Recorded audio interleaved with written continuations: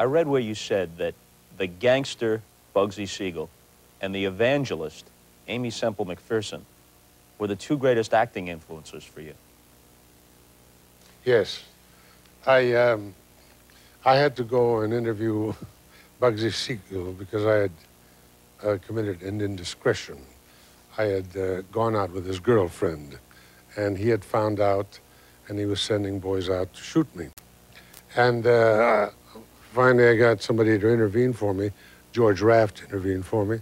He called Bugsy, Benny, not Bugsy. He didn't like to be called Bugsy. No.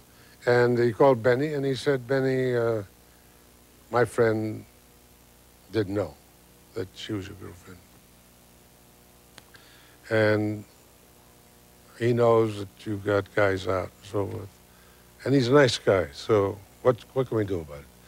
And Benny said, send him up to Las Vegas. Tell him to come and see me. So I went to Las Vegas alone, scared to death. 1944 or 5. And I went there, and I went up to his apartment. They led me up to his apartment, and one of his men was there, a big, husky guy. Looked at me rather unkindly. And he said, I'm going to go and get the boss. He'll be right out.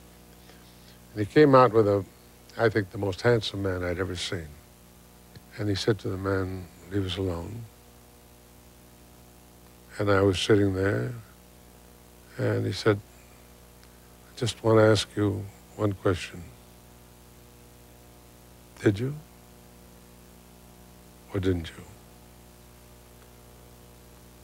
And I didn't know what to say. I mean, what do you say to this man whom you know what his reputation is, and so forth? Also, he looks like a very nice man.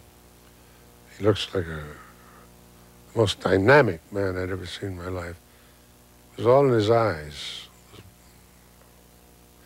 And I said, I didn't know. I didn't know she was your girlfriend. I said, I said, we, in my neighborhood, had a saying, you never fool around with any friend's girlfriend or his wife, and they have no bodies. And I said, if I had known, I wouldn't have. Anyway, he invited me down, he took me down gambling, and we became friends. And, but he was the most dynamic man I've ever met in my life.